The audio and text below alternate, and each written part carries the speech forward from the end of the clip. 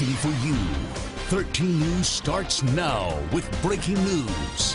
Good evening and welcome to 13 News Weekend Edition. I'm Adrienne Robbins. We begin tonight with breaking news. Police are investigating a shooting in Huntington.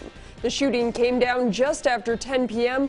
The victim was believed to be taken to Cabell Huntington Hospital, where they were discovered. However, police believe the actual shooting took place in another location. We're going to continue to keep you up to date as more information becomes available on this story.